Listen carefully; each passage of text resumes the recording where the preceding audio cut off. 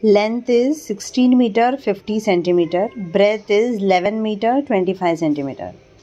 Same rule, same process. Perimeter of rectangle is equal to 2 into length plus breadth.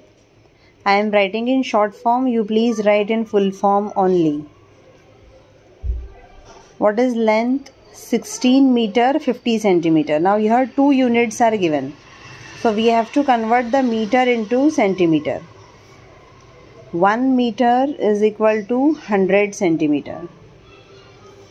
So this will be 1650 plus breadth will be 1125. If we add this, we will get 2775. By multiplying this, we will get the answer as 5550.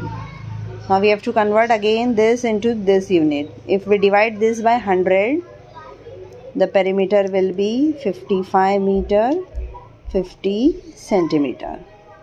This is our answer. You try once.